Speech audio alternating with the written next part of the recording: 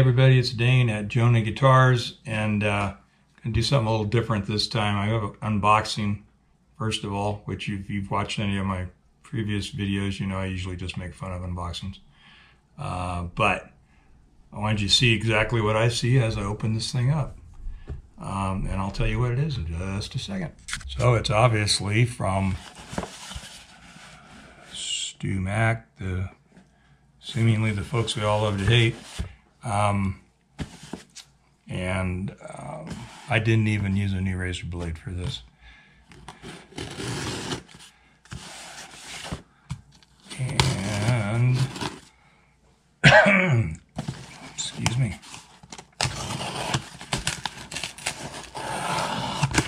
Somewhere in there is the center of the box. There we go. So this is a pedal kit. Oh, it already says what it is in there. Well, that was sort of anticlimactic. So here we go. Take the little box out of the bigger box. Get rid of the big box. Doesn't have a price on this thing. These are normally, this is the Ghost drive, and it doesn't even say what it is a clone of on the package, but it is a clone of the Klon Centaur. And according to the advertisement that goes along with these things, those are selling for around $7,000 now. 5 to 7, depending on where you find them, Reverb or you know, online somewhere. They're used, of course. They haven't made them in quite some time, and there are some other clones out there for the Klon. You know, see, it was on sale. It was, I think it was regularly $120, maybe a little more than that, but it was $99.99. I thought, you know, $100.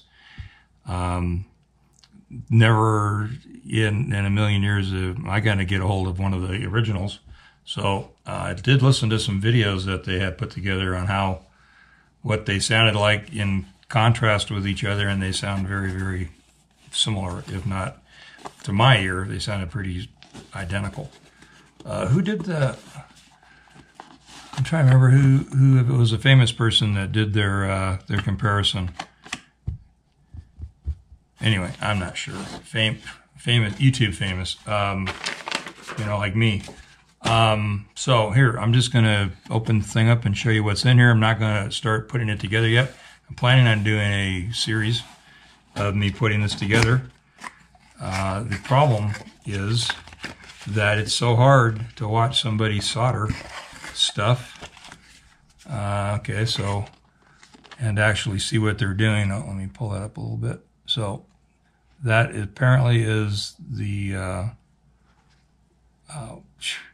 well, I'll say stickers, the vinyl stickers for the top of the pedal board. I thought it was actually painted on the box itself, on the case. So you can see this is what it's supposed to look like when it's done. And I could have purchased a painted kit or a non-painted kit, and I didn't want to paint it. So I thought I would just get the painted kit, but I thought that graphic was already on the kit itself. All right, so apparently everything you need is inside the case. It's packaged decently in the little bubble wrap thingy with foam. Okay, so there's the screw-on cover. All the holes and everything are already pre-drilled. Yep, and there's holes on the back edge as well. So, before I open that up, let's just go. It shows you all of the different parts and things you might need. I hesitated briefly over the add to cart button on this little board holder, but I thought, you know, one pedal does not make an assembly line, and I don't necessarily have to have that $16 tool, although that's not a lot of money, but This is the first time I've ever soldered a PCB, so chances are doing it again are not right down the, the street in my future here. So you can see that it's just partless, just part after part, showing everything that comes in the kit. So whether or not on camera or off camera, when I get to doing the actually assembly, I will maybe give you more information as we go. There again, this is the sort of thing that probably could be really boring to watch, so I'm not sure. Give me some feedback here. This is mainly just going to be this unboxing, just shows you different things that are, in the assembly, shows you, step by step what to do, which is good because I can wire most guitar circuits without looking at the schematics any longer, but doing something like this is way out of my league. All right, so let's just get here. Let's just do that. I got this thing zoomed in as much as possible. I'm going to just take the stuff out of here and put it into here so nothing gets lost. So what do we got first of all? Well, we got a big package of stuff. We have volume pots and charging adapters, not charging, but wall wart adapters, and some wire, and looks like some little sticky things in here to hold things where they want them in the case. So an input, couple input output jacks. This one would be a stereo. That would be the one that turns it on and off when you put the cable into it if you're running a battery. Oh, and there is a battery right there, a 9-volt battery connector right there.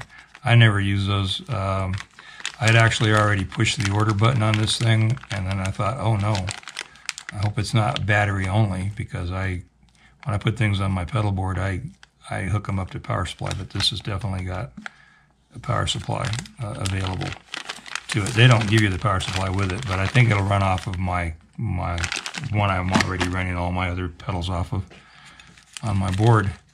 So then we've got packages of capacitors and resistors and things I don't even know what they're called yet. Little cube thingies. They might also be capacitors or resistors, just different shapes. I don't know what they're called. Anyway, I'm not sure how well you can see any of that. Anyway, in case I said it too fast earlier, if you think you might be interested in seeing me actually build this thing, be sure to speak up in the comments, because I just edited a video a couple days ago. I spent a couple hours working on it, and I wasn't done editing it yet. It was getting to be, 20-minute range, and I just thought, screw it. It's boring me. Why should I'm not going to put this out there for anybody else to get bored with. So, and it would have been a good video. It was actually, I was swapping out pickups on an Epiphone SG copy, and we put a set of Revelation EMG Revelations in it that came with the whole solderless system. But you couldn't see anything. I was working in a little hole like this, over here on the corner of the guitar. I was in the frame, but you just can't see in there, so it was like, well, that was kind of a dud. I got some ceramic capacitors in here, some more resistors, some more little blocks, a light, LED light here, at least one. It's going to be an indicator. Then we have the screws for the back cover, and then we have the actual PCB board, or actually that's a redundancy PC board. Anyway, and there that is. And so I'm gonna spend the rest of the afternoon, just kind of thumbing through the directions, the little booklet that I already showed you, and I'm betting that's the button. So anyway, these all get put on here somewhere. I thought they were. I can't think of the word. Why can I not think of that word? Silk screen. I thought there was a silk screen. I thought they were already printed on the box when I bought the painted box. I didn't realize they were. So that's something that can peel off later. Anyway, all right. So that's it. Once again, I'll reiterate: if you'd like to see this get put together, let me know. Otherwise, I'll just get it put together and then I'll do a demo at some point of what it sounds like. I don't have a real Klon to demo it against, however. So there you go. All right. Take care. Thanks for watching. This didn't take too long. Good. We'll see you next time.